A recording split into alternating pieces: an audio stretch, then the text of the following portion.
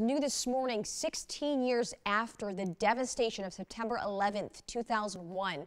The images of that day remain seared in our minds. The impact even greater for people who were in New York City that day. Now, the day before this year's anniversary, there's going to be a brand new event in Traverse City. Yeah, it'll not only honor the victims of the attack, but it'll also help raise money for their families and local first responders. 7 4's Brett Kast joins us now live in the studio to explain the impact 9/11 had on northern Michigan, plus how you can participate in this new event. Good morning, Brett. Hey, good morning, Tom. Many of us remember where we were on that September day in 2001. Me, I was in my second grade classroom trying to understand, as a 7-year-old, what was going on in the world around me. However, one Traverse City resident had a much different experience. She was there in New York City, and it's a day she'll never forget. It was just sheer terror. On September 11th, 2001, Traverse City resident Jen Casey was there, in New York City, the day the towers fell.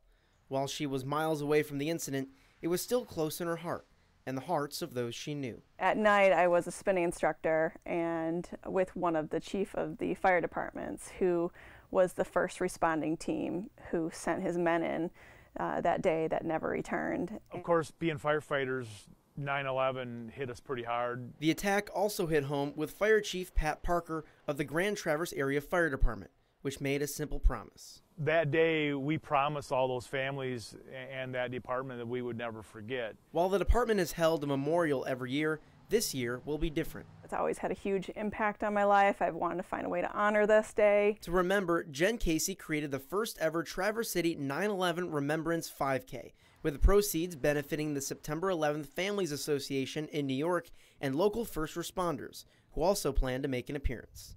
We're actually going to have firefighters out there in our turnout gear, and we're going to be trying to run through the course as well. By creating the new annual event, Casey hopes to make sure that day will never be forgotten, even by those who were too young to remember. It's something that we will never forget, and I want to be able to show the younger generation what happened on that day and just to never forget.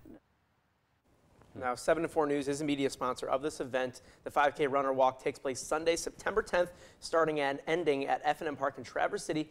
Now, the start of the race time is 8:46 a.m. That's the time the first tower was hit, and the cost for the race is $25. We were just talking a little bit about this. You were in second grade when this Second happened. grade, Melissa, yeah. you were I was remember a it. senior in high school. Senior in high school. I was in a newspaper class. Yeah.